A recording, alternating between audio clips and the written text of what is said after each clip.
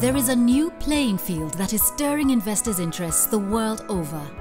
An arena with exciting economic promise and unlimited potential. A pitch boasting an expanding middle class and a GDP per capita that has more than doubled in the last 15 years. This is Africa rising. One company has had a dream and seen the future. One company is the channel through which global capital accesses opportunities of scale in Africa. That company is Centum Investment. Centum was initiated very many years ago by the first president of this nation. Centum is a listed investment company.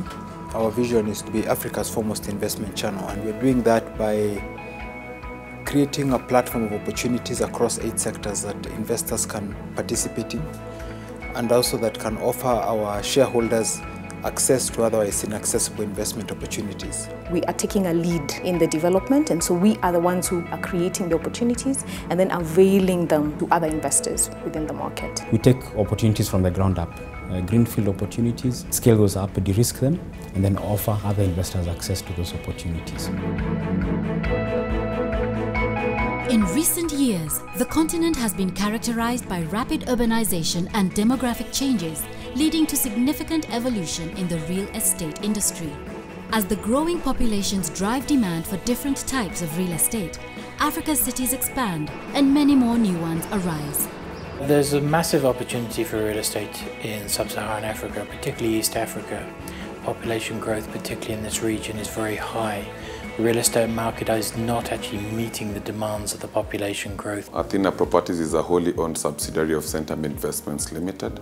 Athena Properties actually plays in an end-to-end solution in real estate. We call ourselves the real estate developer of choice. Where traditional developers will build unplanned, informal development, Athena takes large-scale development, mixed use, works the development in terms of proper planning, infrastructure. We then take the development from conceptualization right through design, right through construction, and then into the operation phase where we actually manage the development moving forward. Athena is developing 2 new cities in Kenya and Uganda.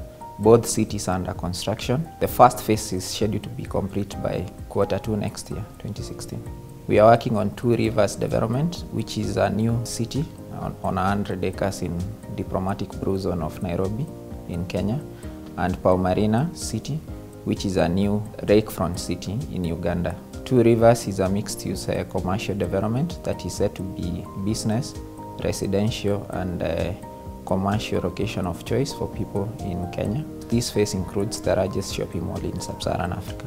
Palmarina will be more of a resort town, so it will have all the users in it. It will have educational facilities, healthcare facilities, hospitality facilities, recreational sports facilities, residential, office parks, and retail facilities.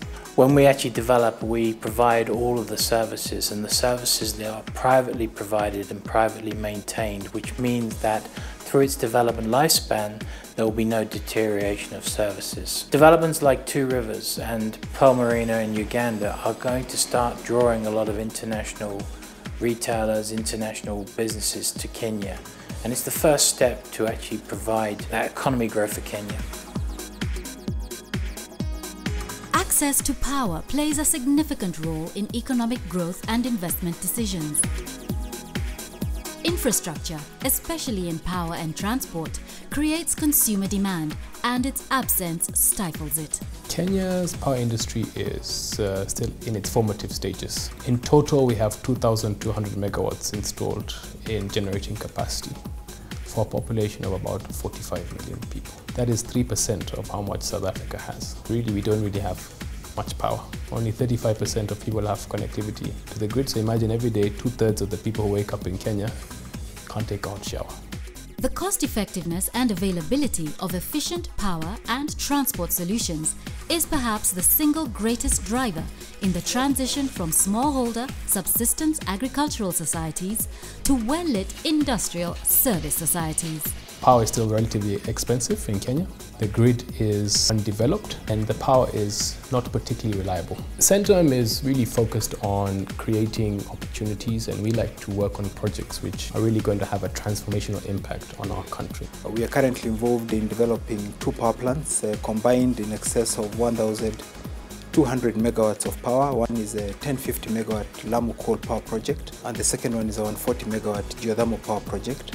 Once completed, Amu Power will be the cheapest independent power producer. This plant alone has the potential of reducing the average cost of power in Kenya by about 30%. That has a significant impact with regards to what those individuals or companies are able to do with those savings. Akira Geothermal, it's a 140 megawatt project development that Centum is invested in. It's a greenfield geothermal project whereby we're doing the exploration drilling, and then eventually, once we find steam, we'll build a power plant. We're doing it in 2 phases. So the first phase is 70 megawatts. We're working with Kengen. Kengen is contracted to do our drilling. We've actually began the drilling already. We're seeing a lot more venturing into partnerships with the private sector, and from an investor point of view, allocating to infrastructure projects, which we were not seeing about 2 decades ago. So there's obviously been quite a bit of growth in that particular space, and we believe that over the next 5-10 years, the picture will more or less match the kind of allocations we're seeing in emerging markets. As Africa rises, there is a need to package the investment opportunities palatably to meet the needs of various investors from across the globe. From where we sit, we do a bit of the marketing for some of the products that Centum is looking to roll out. We have 2 asset management subsidiaries. One is Genesis, which is the second largest asset manager in the country. The other one is Nabo. We are an investor in Platinum, which is a microfinance company. We're also an investor in Aeon, which is the largest insurance brokerage company in the country. Nabo Capital is the primary driver of third-party funds. We provide the link between opportunities and investment solutions. What that means specifically is we not only provide investment solutions to investors, but also provide capital to projects needing funds. It's an exciting time, not just for the industry, but for the investor as well, and an opportunity for you to make remarkable returns in a fairly decent amount of time outside of the traditional space. We want to be the real hub of African deals, where all the global capital tries to tap into. Access to financial services, be it in the form of services of commercial banks or SME loans, have traditionally been the backbone of financial systems in the world. In sub-Saharan Africa, there still remains a large portion of the populace that does not have access to these services. Every SME is looking for capital. Debt capital, every SME is looking for it, but the issue is most of them cannot be able to access it. For us as Centum, and where I sit pretty much, our opportunity is mostly on private equity. We have invested in KREP Bank, where we own a majority stake, 67%. The opportunity is huge because as we look at it, it's a brownfield bank. We are finding ourselves at the confluence of many forces. The convergence of mobile with banking, the emergence of a very strong middle class, strong infrastructure projects. I can only say that the future is very, very bright for the banking industry in Kenya. Consumption increases as population grows. Selective consumption further increases as a middle-class group grows. Over 95% of the population is less than 60 years. You're looking at the fastest growing urbanization rate in this part of the world. The good thing about urbanization, it means then they require manufactured products, it means they require real estate, it means they require transport, and all these are services that will lead to manufacturing and at least further on the growth of the GDP. This is further reflected in the large number of people with disposable income who demand quality products.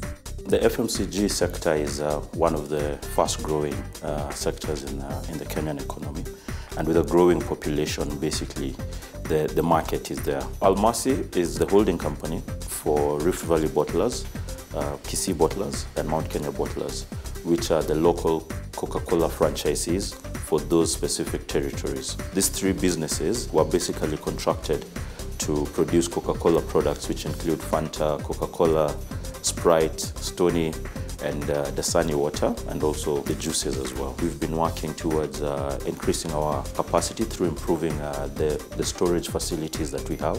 We've just invested in RGB line. The RGB line is really the returnable glass bottle line. We've invested in a 36,000 BPH line, and we are also right now in the process of investing in an additional 40,000 BPH PET line. So PET is really the plastic bottles. We've also been improving our own internal efficiencies so that we may better serve the market. Over 2,000 patients go to India per year.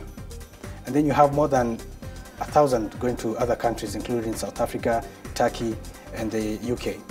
So we saw there's an opportunity and there's demand for these services. We're going to partner with a credible global institution that will then disrupt the market by providing affordable but quality healthcare into our market. Education is an interesting sector.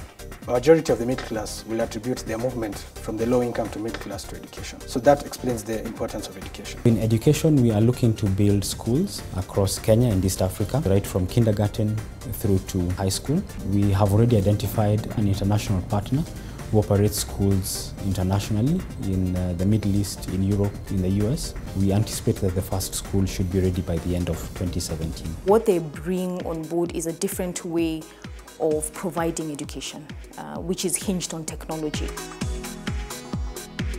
What we want to do there is to consolidate the entire value chain from primary production, storage, processing to value addition, all the way to the market, and create a business there of scale that will also allow other partners to plug in, including smallholders and investors across the value chain.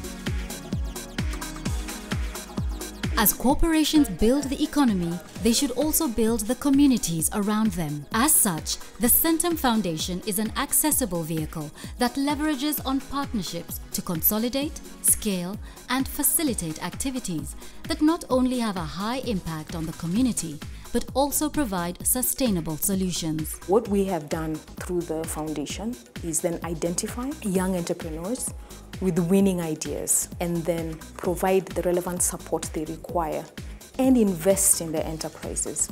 And with that investment of capital, but also holding their hand in terms of all other operational aspects of their business, we want to see them grow from small to medium to larger enterprises that then will directly impact on the Kenyan economy. Our focus is to create opportunities, not just for ourselves, but for other investors who are like-minded, who wish to join us in any of these sectors and lead their development. It's great working for a company that is able to attract significant sums of investment, both locally and internationally. We're looking to grow our assets from the current 40 billion shillings to about 120 billion shillings by 2019, and to be active in 8 key sectors of Kenya's economy.